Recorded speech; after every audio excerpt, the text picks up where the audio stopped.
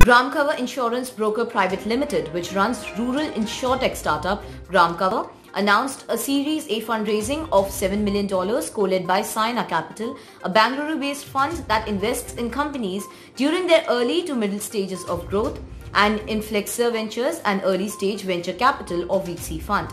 Stride Ventures also participated in this round alongside existing investors Inventiva Network India, Flourish Ventures and Emphasis Ventures or EMVC, GramCover said in a statement. With this fundraise, the New Delhi-based rural Insurtech startup will strengthen the technology and product offerings to significantly scale up the business and support functions. GramCover will also enhance the availability of various insurance products and services on GramCover Partner application and expand its point of sale network, tech, sales and operation teams across multiple geographies, the statement added.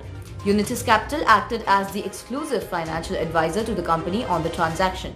Dhyanesh Bhatt, co-founder and group CEO at GramCover, stated, "We are excited about our Series A fundraise with seasoned tech-focused investors like Siana Capital and Inflexor. We at GramCover will be strengthened by their